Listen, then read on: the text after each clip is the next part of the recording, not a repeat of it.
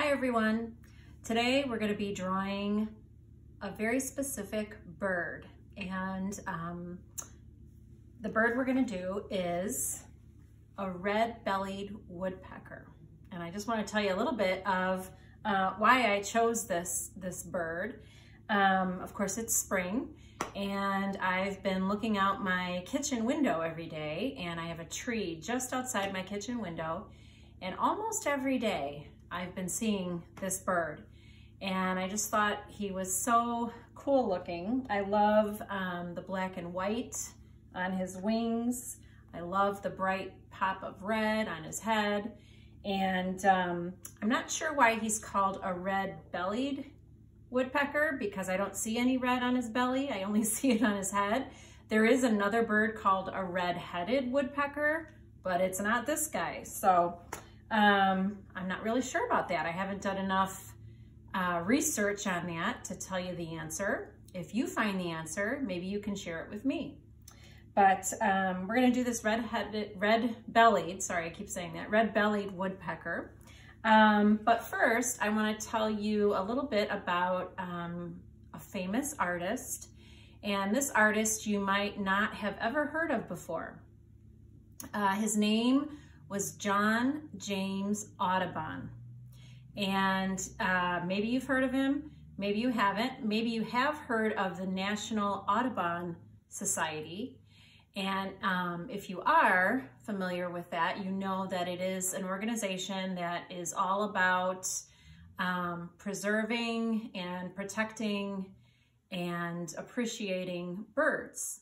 And it's an organization that's been around for over 100 years. And it's named after this artist that I'm telling you about today, John James Audubon. And so I'm gonna show you some pictures, and I'm gonna tell you a little bit more about this artist. This is a portrait of John Audubon that another artist painted of him. He was actually born in 1785, so that was quite a long time ago. And these are pictures of the book called Birds of America that was printed, and it contains over 400 different illustrations that he did of birds. He traveled all over America and documented and did illustrations of over 400 different species of birds. Here's his illustration of the red-bellied woodpecker. And here is some actual photographs of real red-bellied woodpeckers. Again, I think they're just strikingly beautiful with the contrast of black and white and the bright red color on its head. And this picture is the actual reference picture I used for my drawing. So if you want to draw some other pictures of woodpeckers, you can use your own reference pictures, but this is the one we're going to use for today's lesson. So here's my drawing of the red-bellied woodpecker, and I'm going to show you how I got started.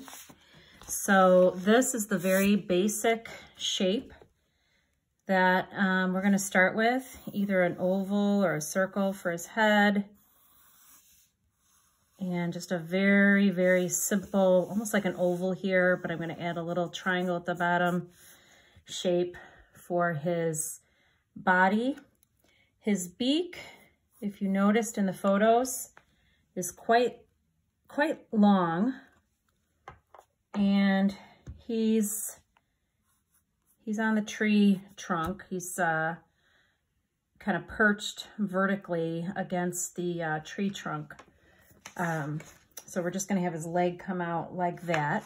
Now here's that same quick sketch, but with a little bit more detail added. So I'm going to take you along with me as I do it. And again, an oval or a circle for the head. Then this very simple, almost like a big oval here, except for I'm going to extend it into a tail feather. You might want to put a line down the center like that. We're gonna find the center of the head, come up a little bit and to the left, and that's where we're gonna put the eye. And the beak, we don't want it to just abruptly, like we don't want a sharp corner here where it attaches to our oval. We want to kind of gradually curve it like this. So here we have our beak. And we want to smooth out these transitions too. So instead of having a corner right here like that, we want to just a slight curve, wavy line right here, attaching the head to the body. Okay, and then I'm going to draw just a curved line right here that shows a separation from where the feathers are. Here's his feathers, and here, this is his, like his belly or his chest. So we're going to separate that. And then I'm going to draw his little, this is kind of like a little cuff coming out of his body first, and then his little leg, and 3 little claws. Maybe actually one goes backwards like that.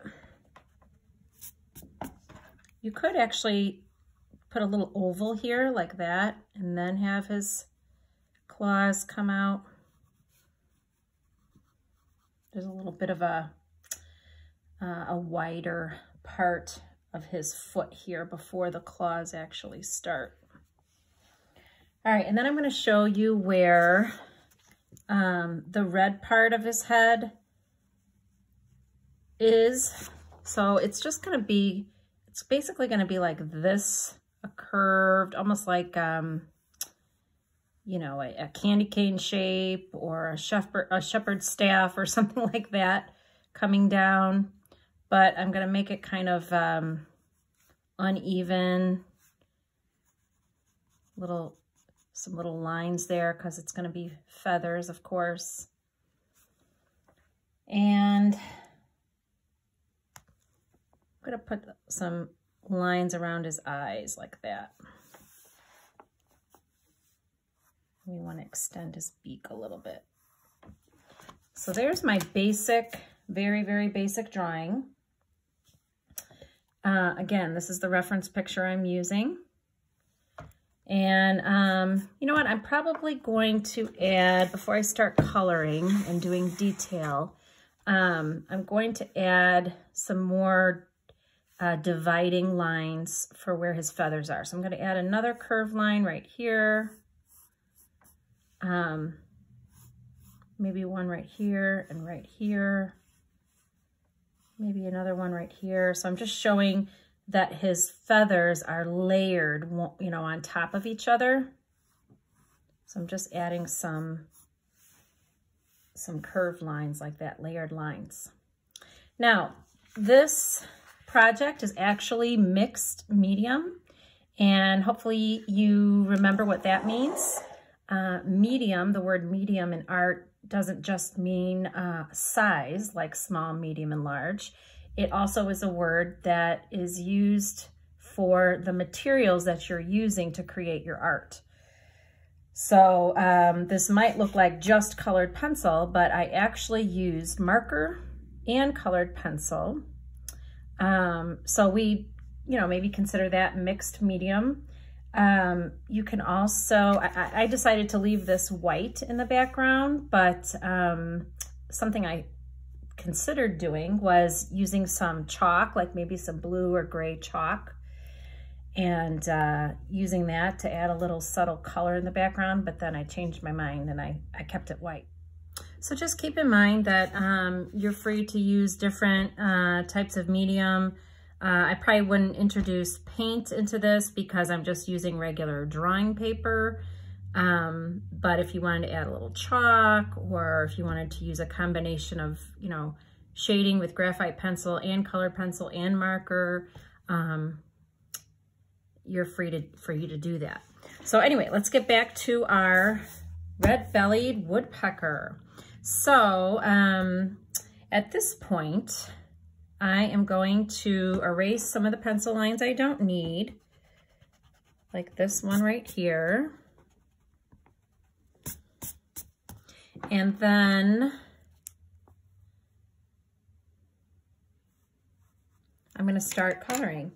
Now, the colored pencils I'm using are these Faber-Castell Goldfaber pencils, but you can use any colored pencils you might have at home. For the bright red on the top of his head, I'm going to use a combination of orange and, again, see in this picture, you can see some orange, you can see some really bright red, and then I see also some deeper shades of red. So I'm going to use two different types of red and an orange. And I'm going to shade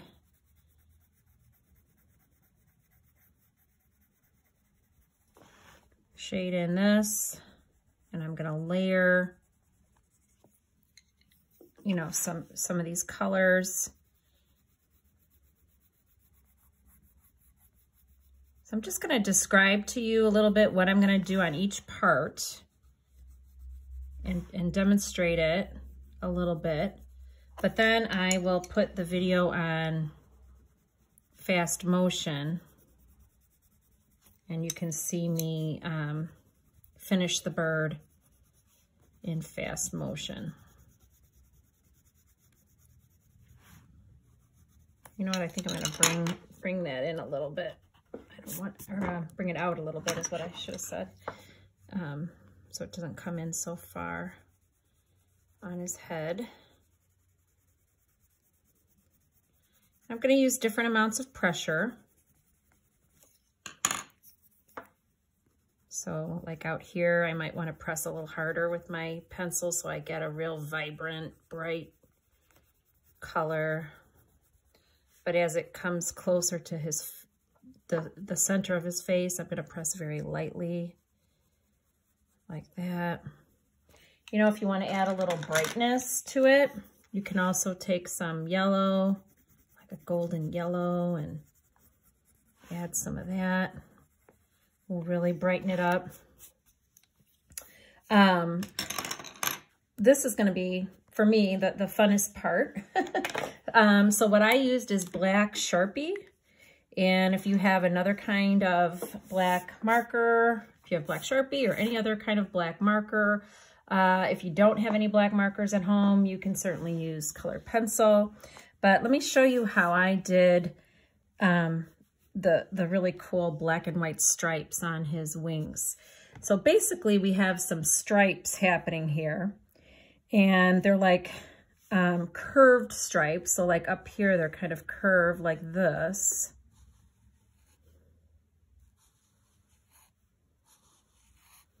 Okay, so that's just going to get you started.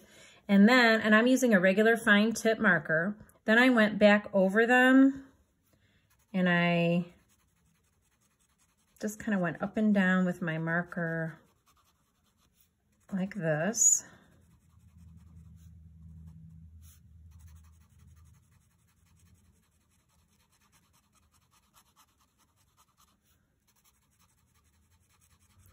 And once I did that, I won't finish it all right now. I'll do that when I fast motion the video, but let me pause here and show you the next step. So the next step is I took an extra or ultra fine tip Sharpie, or if you have micron pens at home, those would work great.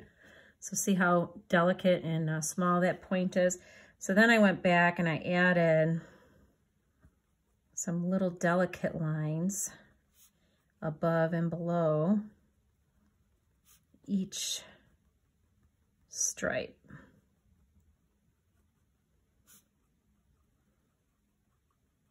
And if you want to actually outline the whole bird with like one of these delicate markers, like a micron pen, that would be a good idea too.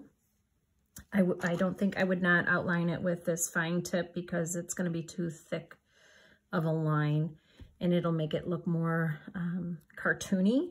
So if you want to keep it a little bit more natural looking, either don't outline it or outline it with colored pencil, or just outline it with one of these ultra fine tip markers. So I'm gonna continue working on the wing here, and I'll put it on fast motion. But before I do, let me just real quick show you what I'm gonna do down here. As the feathers overlap more and more down here, the pattern of the stripes is going to change a little bit. So here I'm going to kind of go up on an angle like that. Okay. And these, maybe I'm going to go in this direction. Okay. So just notice, I'm going to do it in fast motion, but you can notice, watch how I do these stripes.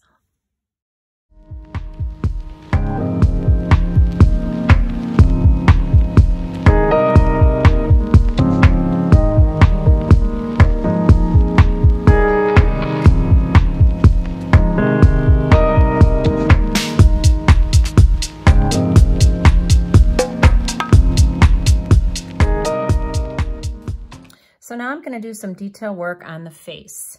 And again, if we look at the reference picture, you can see that around the eye and the beak, there's a lot of, I would call it almost like a salmon color around his eye, a little bit of a peachy salmon color. And then of course there's the gray too around the eye.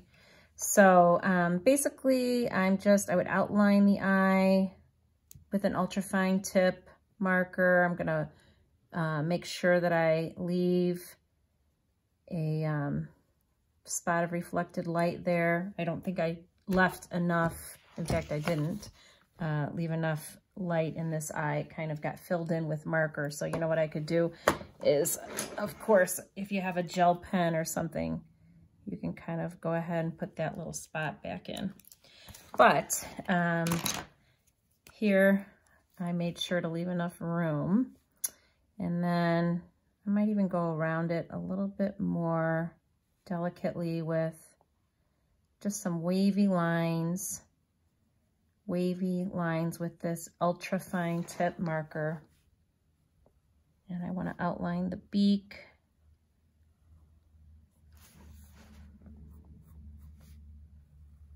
And I'm actually outlining the whole bird here while I'm at it.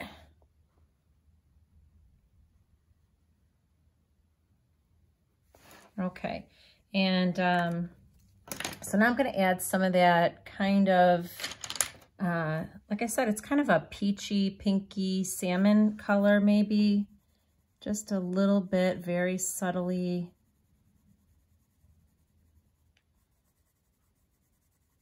Now I have some pencil there still, and that's fine because I'm going to use some pencil too to add that gray. So this is just like graphite pencil that's on my blending tool.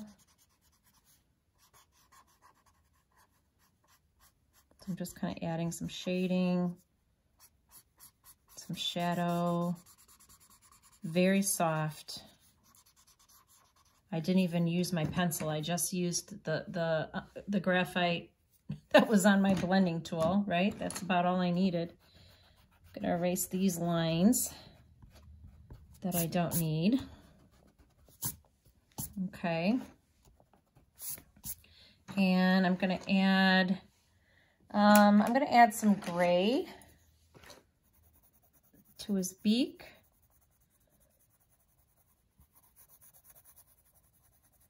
I'm also going to add a little bit of black.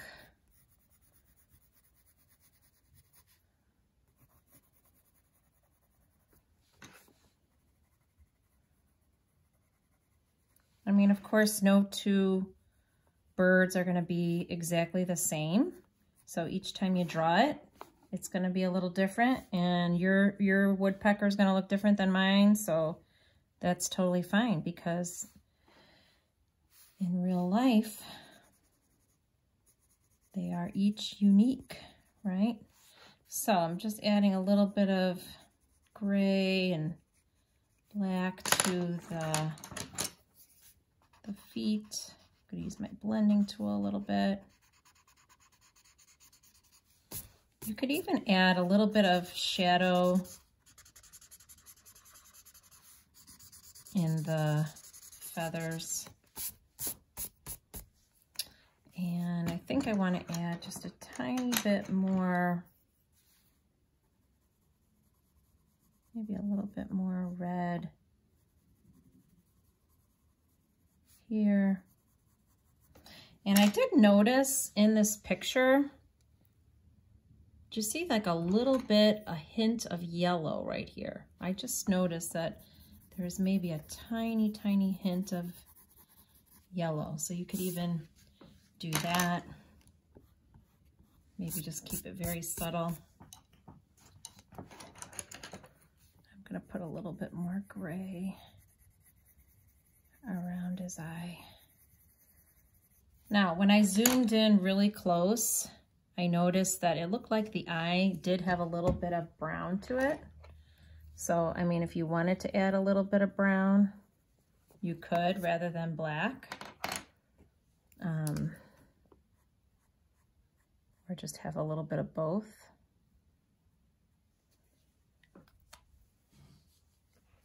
Okay, so maybe a tiny bit of brown here. So there's my woodpecker and my red-bellied woodpecker. Again, if you find out why it's called red-bellied,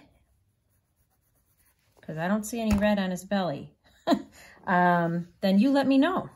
I would love to know. So, okay, of course I could spend more time on this, but I'm going to show you real quick how I did the tree bark. So, very simple. It might look complicated, but it's not. I'm just going to draw. I'm going to take my black colored pencil. I'm going to use a lot of pressure. So I'm pressing hard. And I'm just going to do, look, some crooked lines, crooked vertical lines all the way down. And being kind of, you know, jagged and crooked like this.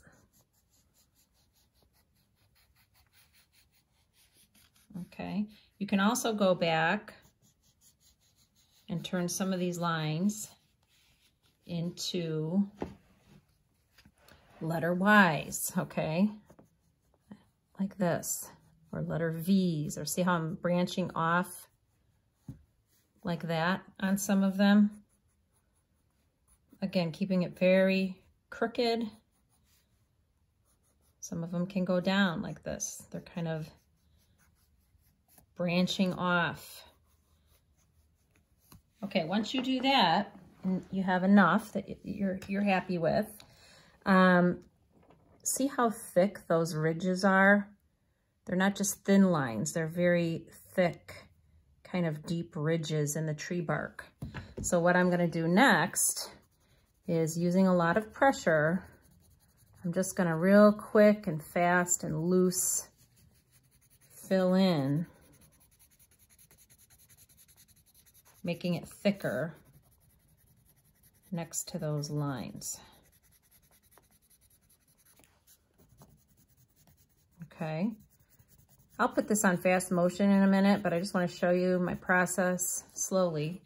Then after that, I'm going to take like a dark brown, and I'm going to add some dark brown next to it. And at first I'm going to press hard like that on both sides, but then I'm going to let up the pressure,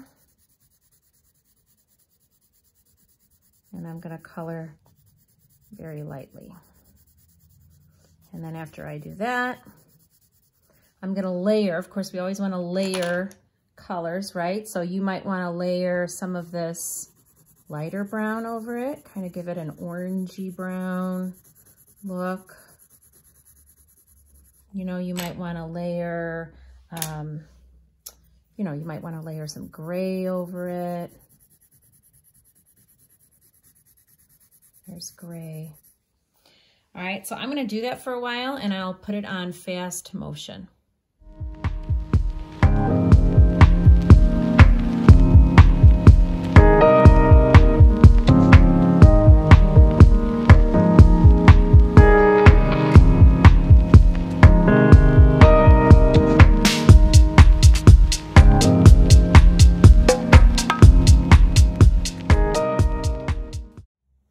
All right, so I'm sure you guys get the idea. When you're done with that, the last thing you can do, or one of the last things, is you can add some of these smaller detailed lines. So you'll notice, like in the real photograph of the tree bark, there's actually a lot of smaller ridge lines. Some even go more horizontally. They don't all go vertically. So if you even just wanted to add some, you know, they're almost like crack lines. Just very jagged. Some going maybe more horizontally, but not as thick, not as dark. You know, you can just give it some more detail. So that's what I did here to kind of create that tree bark look. One last thing too on the woodpecker. I'm going to do a little bit more shading on the beak. And if you want to do it in colored pencil, or if you want to add some graphite pencil like this, maybe a little bit more around the eye. I wanted to show you my erasing tool. You may not be able to get one now while we're kind of stuck at home for several weeks or so, but eventually when you get back out there, and if you're at an art store, you might consider spending just a couple dollars on one of these. This is an eraser, but it works like a pen, and it's got a very small tip. So it's really nice for, like, if I wanted to add some highlights. See how I'm adding highlights by taking away some of the pencil that's already there with my little eraser. So I just want to show you this because this is a real nice tool to have and get into those really tiny places. Like, let's say I wanted to put a highlight on his beak right there. It's small enough to get in there. So anyway, before I finish this, I would probably also add maybe a little bit of shadow, a little bit of dark, like darker black pencil along the edge here on the tree bark, maybe under his leg a little bit. That'll help him stand out maybe a little bit more too against the tree bark. So I think you guys get the idea. I would love to see your drawings when you're done. So hopefully you had fun drawing the red-bellied woodpecker. I thought he was a beautiful bird, lots of cool detail. If you're looking for more things to do, I encourage you to search online for some photographs of other species of birds, or look for illustrations from the Birds of America book by John Audubon, and maybe do some sketches of those birds. So have a great week, everyone.